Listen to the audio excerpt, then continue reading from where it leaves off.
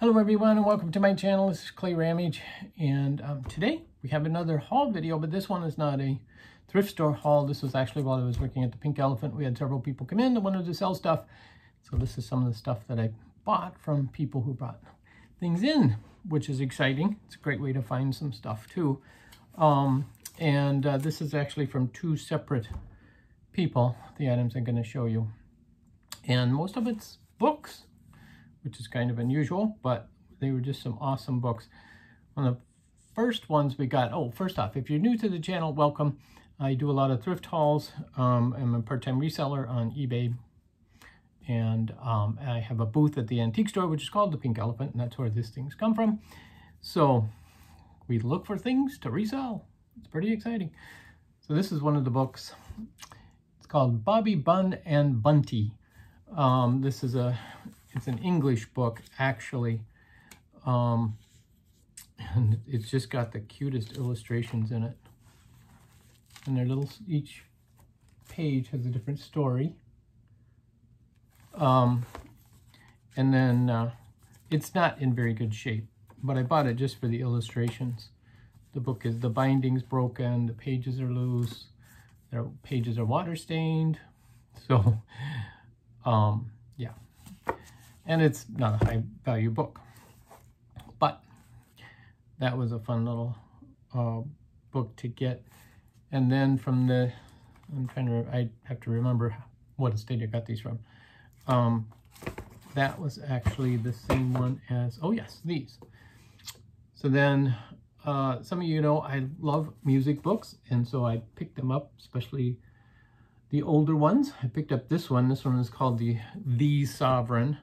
And it's from 1879. So this is a good old book. And it's got, a lot of different songs in it, but also practical lessons on how to sing and that type of thing. So, so that was a great book. Again, I can't find very many of those online anywhere. So, and then, let's see, these two came from the other guy. Those all came from the other household. Then I found another song book. I love the title of this one, Small Songs for Small Singers. And don't you just love the graphics on that? And this one is from, I believe, 1907. Actually, copyright 1896 by Shermer. And again, just a lot of children's songs from the time, but again with great illustrations. They really did a great job with publishing books back in these days, before we had all this other crazy entertainment that we got going on. So that's cool. And all of these are, from my research, are, with the exception of that Bobby Bun book, are $15, $20 books. So, which I didn't know at the time. And then there was this one. It's called The Raggedy Man.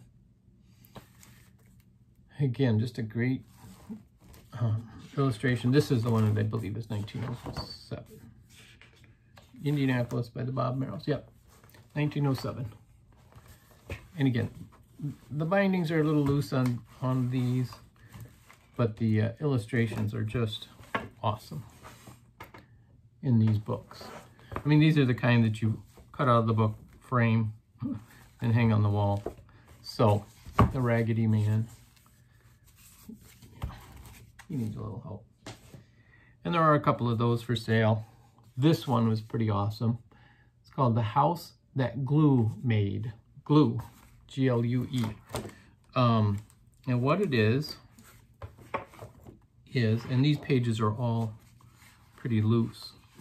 So there's the title, not the title page, but a descriptive page, and it has a little illustration at the bottom. And then this page would have been blank of any of the furniture, rugs, wall hangings, and then it's like a paper doll thing where you cut them out or punch them out, and then they were glued onto the page in the spaces that are illustrated on this one. I don't know if you can see it in the camera. There's little red lines to show you where to put what piece. And so then the whole storybook is like that. So there's these two pages. And then when you flip the page, you got the library, which is then this page. And you see how it just flips from one to the other. So, and somebody did put all of the pages together.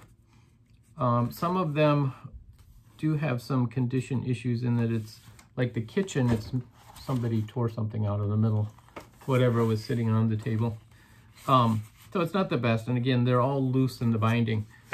But there are a couple of these listed on eBay, anywhere from $15 to $150. So to me, this is it's a great book, but it's more like a $20 book.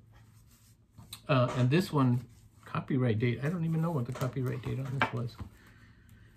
Let me see if I can see it on here, because there's no cover page. 1905 is what it is, the copyright date on that. So 115 years old. But then the surprising find was I love the cover illustration on this book, and it's called Nursery Tiles. At first I thought it said Nursery Tales, but it actually says Tiles, T-I-L-E-S. But that is just the coolest graphics on there. And it's got the kitties on the back, which is cool too. And it's got a little bit of water damage on the back. But the there's the inside pages. And it's called Nursery Tiles, the Boys and Girls Painting Book. Now there's a little inscription up here from December 25th, 1889. So somebody got this as a Christmas present back in 1889. And somebody else put their initials at the bottom, 1929. So yeah. So I just thought that was a lovely story. And the guy who brought it in said these are all family items, but he had no idea who Auntie was. So, but this book was published in 1880. That's the copyright date in the front of the book. But basically what you do is you paint on these pages. So it tells you a story, and you, like here, January, and then you can paint the story from what I understand. And there's one for every month. Now this one, nobody did anything in it as far as painting.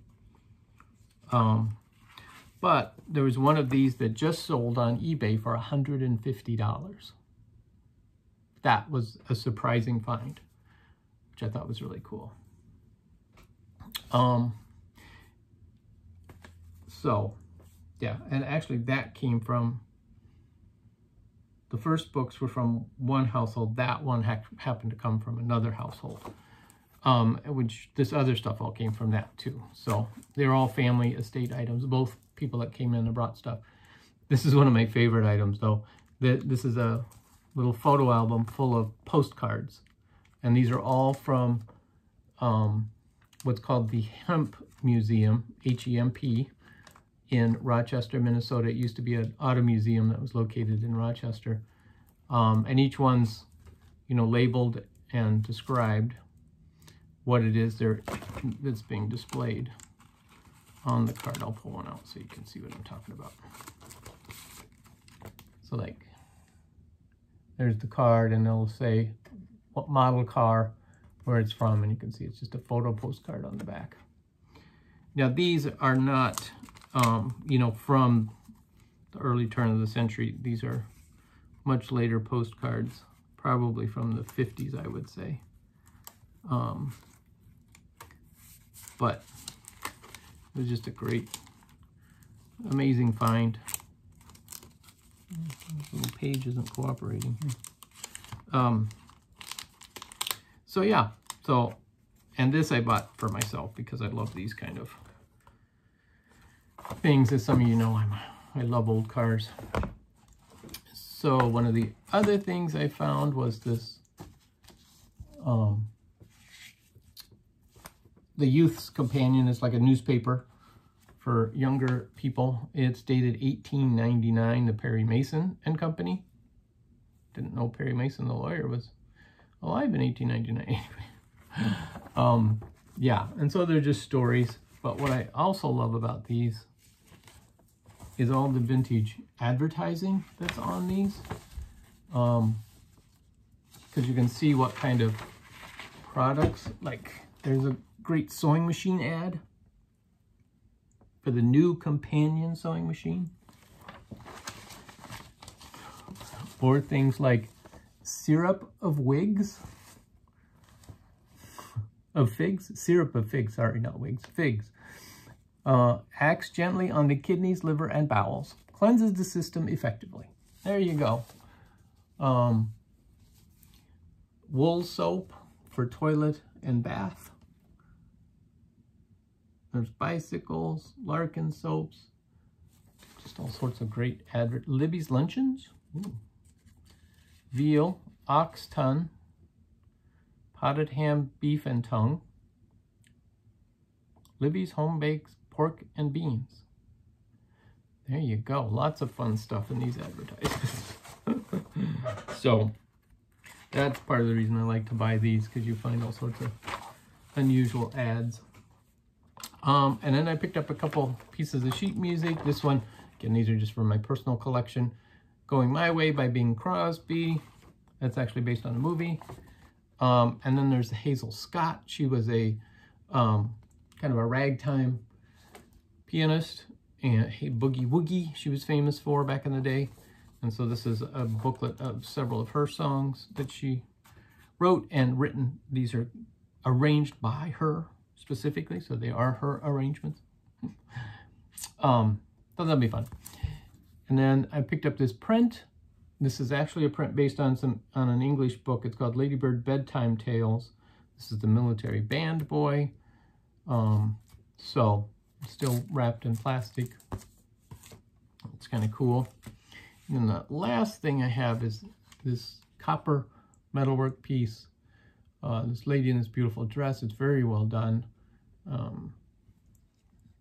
In this nice vintage frame. And copper work, you know, these are selling for $20, $25. I paid, well, all total, I paid paid $20 for everything that I've shown you here. Now, I did pay more. There were a couple lamps that we bought that are down at the Pink Elephant. We just left them there and priced them and put them out right away. So yeah, but that's what we have, and they're beautiful lamps. So I'll have to see if I can get some pictures and show you guys at some point. But that's what we have in this haul. It was a fun day, and the person I was working with, Dale, one of the first things she said when we opened up, she was like, I hope we have people bring in stuff to buy. And sure enough, we had a number of people come in with some great stuff today, so that's pretty cool. Thank you guys for watching. We'll catch you next time.